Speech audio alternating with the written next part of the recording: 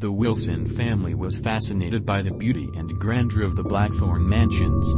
They decided that this house would become their new home, and they could not even imagine what a sinister story was hidden behind its facade. When buying a house, they knew only a little. They knew that he was in a remote area surrounded by a dense forest. They had heard rumors that some unexplained events had taken place in the house, but they did not attach much importance to it.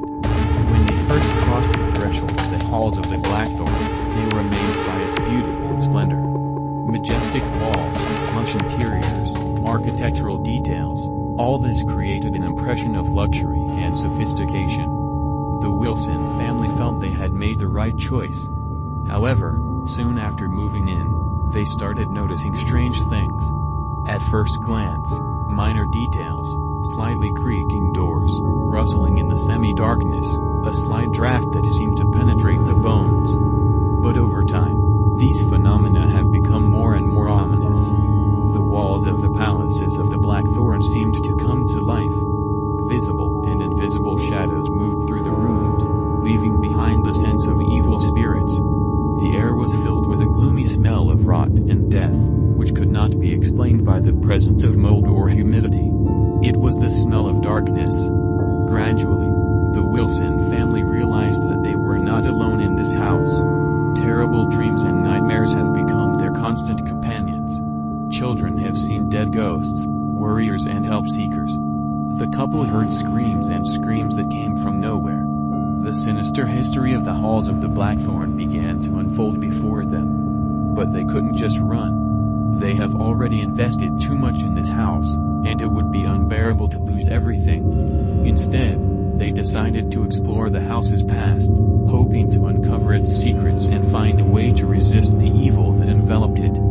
They dug through historical records, old archives and documents to restore the history of the palaces of the Blackthorn. The deeper they dug, the clearer it became that the house was connected to a dark past. The owners of the house have practiced black magic and sacrifices in the past. They made a pact with the darkness, sacrificing their souls in exchange for power and immortality. The Wilson family realized that they had become hostages of this curse.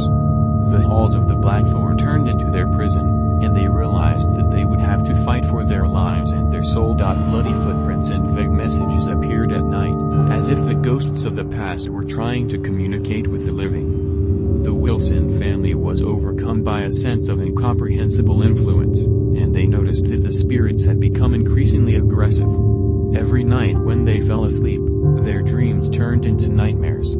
They saw visions of torment and suffering experienced by those who were cursed in the halls of the Blackthorn. These nightmares were so realistic that they woke up in a cold sweat and trembling with terror.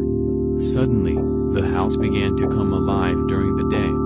Objects began to move by themselves, furniture moved, doors opened and closed. Shadows continued to float on the walls, and their presence was impossible to ignore. The Wilson family felt that the house breathed its own life and the curse was becoming more and more tangible. They turned to experts in the occult for help and performed purification rituals, but all in vain. The curse was too strong to just break it. The Wilson family realized that they would have to uncover the secrets and the past of the house in order to break its curse once and for all. They began to investigate all available sources of information, archives and diaries of the previous owners of the Blackthorn palaces. With each new discovery, they learned about the sacrifices made here in the name of black magic, and about the contract concluded with the spirits of darkness. Realizing that the past and the present are intertwined in this house, the Wilson family realized that they would have to face the forces of evil that reside in the halls of the Blackthorn. They discover even more terrible details and dark secrets that are associated with this cursed place. The answer to the riddle of the curse seems to be getting closer. They find diaries of past victims describing creepy rituals and human sacrifices conducted in the halls of the Blackthorn. All these terrible deeds were intended to summon the forces of evil and darkness.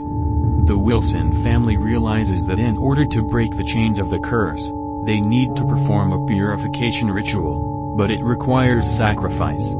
They fall into despair, because they will have to confront the very forces of evil that are pursuing them. With each step in the exploration of the past, the impact of the curse on the Wilson family increases.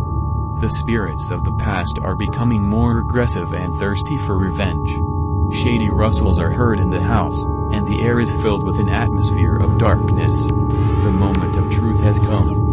The Wilson family is going to perform a purification ritual, hoping to free themselves and the house from the curse. They know it won't be an easy task, but they are willing to sacrifice themselves to. They spent days and nights studying ancient records and mystical books, looking for the key to the source of the curse. During their research, they discover a connection between the house and the family that lived here many years ago. The Wilson family learns about the cruelty and atrocities committed by this family, which served as the beginning of the curse. They understand that in order to completely overcome evil, they need to expose the dark secrets of the past and take responsibility for cleaning the house. Desperately battling their own fears and doubts, the Wilson family begins a cleansing ritual. They create an altar, offer their prayers and incantations, invoking the forces of light and goodness to cope with the dark essence that is imprisoned inside the house. The cleansing process is filled with powerful energy and strength, and the Wilson family feels the evil begin to recede. They see shadows spreading across the floor, hear ominous screams, but they don't let it distract them from their goal. Finally, there is silence inside the house, but the ghost